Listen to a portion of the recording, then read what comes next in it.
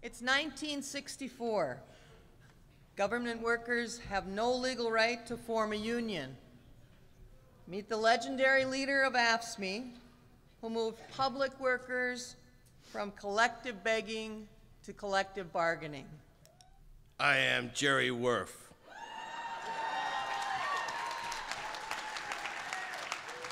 AFSCME was my life. I was president of our national union from 1964 until my death in 1981. Historians call me labor's last angry man because I fought for public workers, marched in civil rights, and jolted the labor movement out of its complacency. I was unapologetic about the fire in my heart. I didn't have to search for indignation against injustice. It walked with me like an old companion. Yes, I was impatient. I was abrasive. I was demanding, aggressive, and driven. That's because I refused to compromise when it came to AFSCME and public workers. We expected reasonableness from our employers, and if they don't give it, we take it. Dignity on the job, respect at the bargaining table, fairness in public employment. Those are the things our union has stood for since members elected me as their president. You know that picture of a priest that hangs in the Council 5's office? That's Father Albert Blatz, the chaplain and president of Local 614 at St. Peter's State Hospital. He delivered the votes that made me president. Imagine a Catholic priest and a Jewish labor thug praying and drinking together. Nothing could come between us, and we made sure workers were never divided by things like race, religion, reproduction. I'm the hard-nosed bastard who hired the men who lead AFSCME today. Lee Saunders and Eliot Seide were 27 when they came to work for me in 1978. I like that Seide kid. Like me, he was a Jewish New Yorker, schooled at NYU. I grew up in Brighton Beach section of Brooklyn, born the son of a tailor and immigrant parents from Austria and Hungary. My first job, I worked as a cafeteria cashier and organizer for the Hotel and Restaurant Workers Union. We fought the Yiddish-speaking cafeteria owners who called me Malchamuvis, or the Angel of Death. When I went to work for AFSCME in 1948, we had only 100,000 members. President Arnold Zander hired me as an organizer for District Council 37 in New York City. We had no legal right to strike. We had no collective bargaining. All we had was collective begging. By the early 1950s, I knew public workers were not going to be satisfied by having public officials unilaterally and patronizingly determine their social and economic destiny. Public workers demanded collective bargaining. They wanted the kind of organizations of representation that workers in the private industry had as a matter of legal right. Back then, it was impossible to push any collective bargaining law through the conservative New York legislature, so we worked on Robert Wagner, Jr., the Manhattan borough president who was running for mayor. We turned out every living body to vote for Wagner, and he kept his promise. He issued Executive Order 49, giving unions the right to organize New York City employees and to serve as their exclusive bargaining agent. AFSCME forged a unique partnership between public workers and the public. We're the union that cares for the sick and elderly. We keep our streets and roads maintained. We provide clean water for our cities, and we help raise and educate our youth. AFSCME takes care of people. That's why we must always be the conscience of the labor movement. Union democracy, civil rights, and pay equity are not just slogans for us. They're hard-won principles, forcefully enunciated, that guide our behavior as AFSCME members. We organize low-paid government workers employed in the hospital and sanitation fields. It was our union that led a 65-day strike by Memphis sanitation workers in 1968. Back then, black sanitation workers were treated like the trash they delivered. They lifted heavy leather tubs of garbage. The leaky refuse caused huge welts on their bodies. Racist supervisors told these proud black men that they couldn't use the restroom in their own workplace. Their struggle forged an alliance of labor and civil rights. Dr. Martin Luther King and black ministers gathered in Memphis to support the men several days before their strike. That was when I met Dr. King. We agreed we could not rely on the goodwill of those who profit from our exploitation. We agreed that it was not enough to have a seat at a lunch counter if you couldn't afford the meal. Dr. King was murdered the evening prior to our second march. Riots broke out across the country, and I got federal intervention to end the strike and negotiate a first contract. Government workers have proved that when we're not dealt with justly, we will defy the law, and we have proved that in such situations, we can make government powerless. By daring to strike, even when strikes were illegal, we forced government to face the reality that anti-strike laws couldn't stop us. Our confrontational tactics forced many governments to adopt formal procedures for dealing with public employee unions. Now, let me tell you, I'm opposed to strikes. They're hard on the city, but they're way harder on the workers. I fought bitterly for the right to strike, but striking's only a tactic to get the employer to deal with us.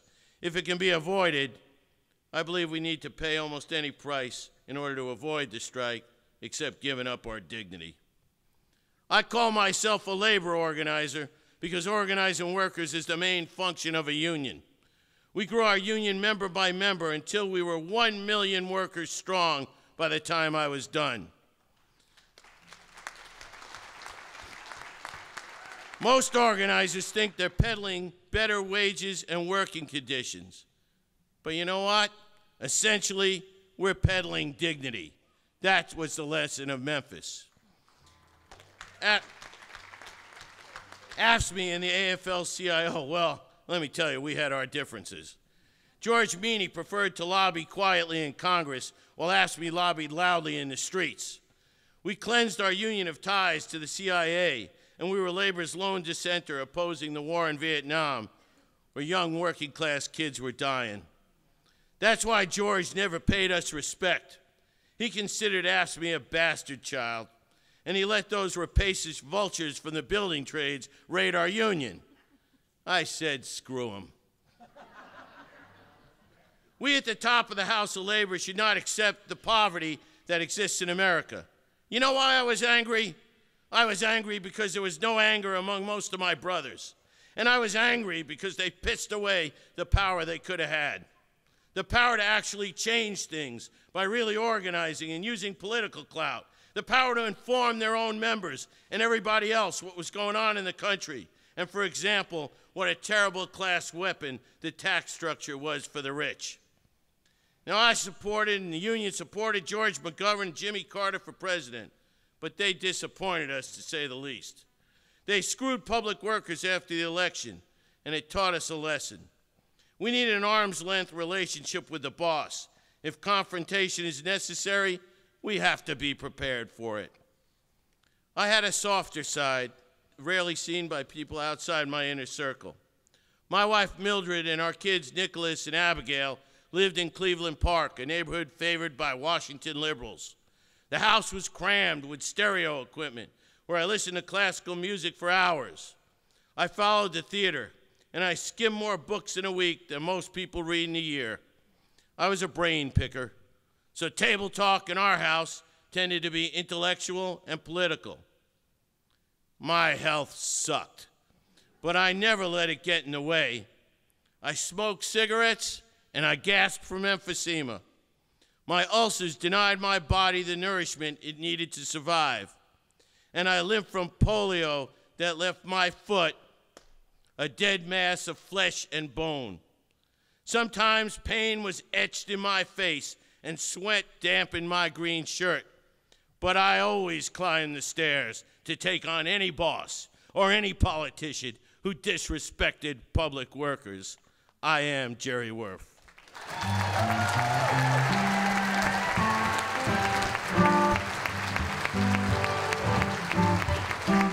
I know you guys know this one. Does it sound familiar? If you know it, sing along with us.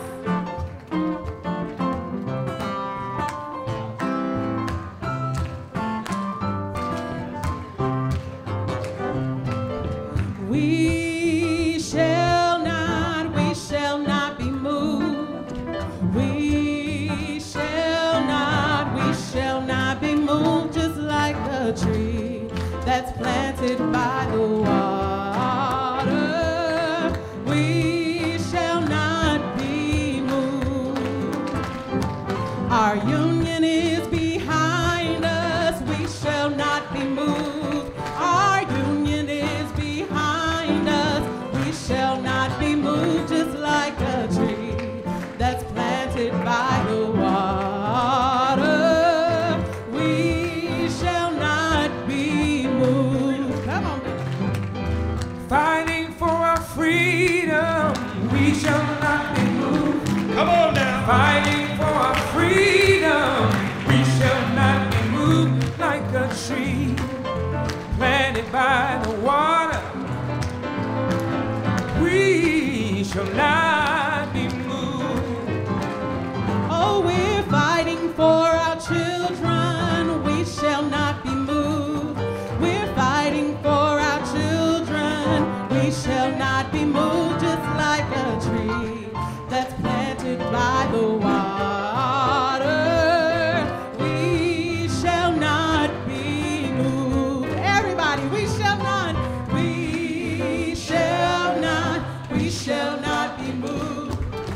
We shall not be moved, just like a tree that's planted by the water.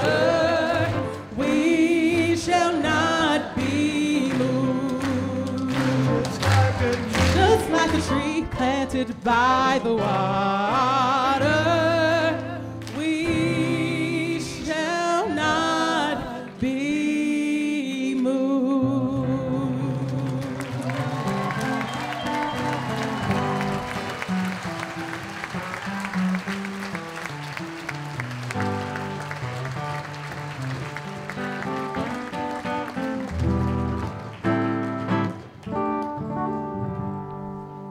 When the workers' inspiration through the union's blood shall run, there will be no power greater anywhere beneath the sun.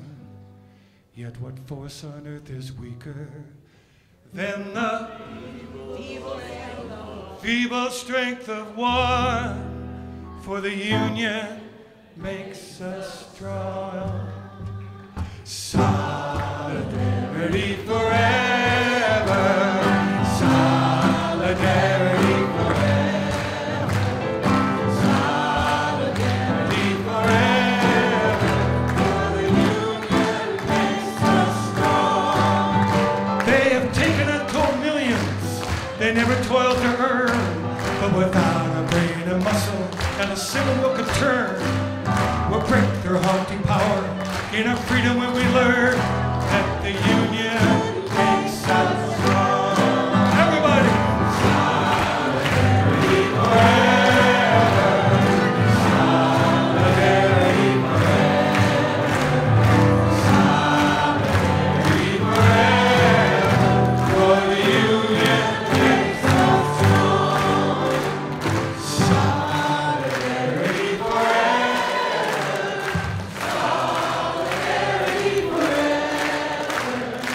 Solidarity forever. Everybody! For the union makes us. Everybody one more time. Solidarity forever. Solidarity forever. Solidarity forever. For the union makes us strong.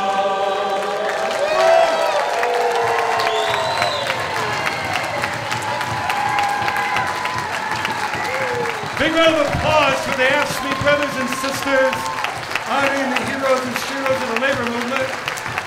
Round of applause for Billy Steele on piano, Wettlin Larsen on his Sharice McCain, and I'm Larry Long. Thank you.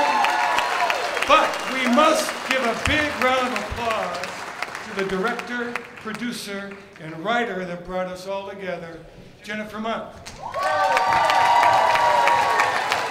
Thank you so much.